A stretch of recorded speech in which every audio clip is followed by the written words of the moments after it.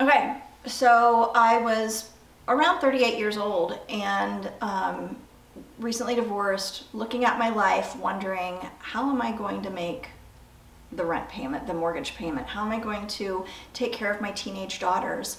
And I knew whatever I was going to have to be doing, I was going to have to be doing it a lot. And I decided to do a little bit of soul searching and digging, and worked with my life coach, who happened to be a retired architect. And I said, it's something along the lines of what you're doing. And he put me in touch with a dozen women that were in the design field. And I interviewed them over the course of a year and found out what I needed to know for me, being a single mom with no college degree. And I had the eye and I was terrified.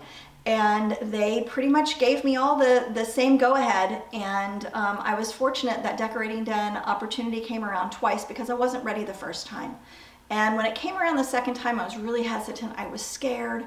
And I just kept thinking, I got to get this business up and running.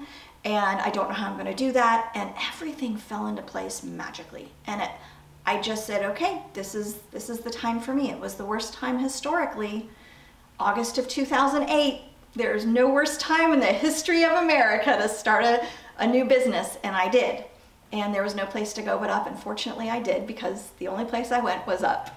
And I would say I went from being very scared, very unsure of myself, to regaining a sense of confidence that I had lost through those darker years. And fortunately, I've met some great people along the way. I consider a lot of my clients to be my friends, and vice versa. And everything fell into place perfectly.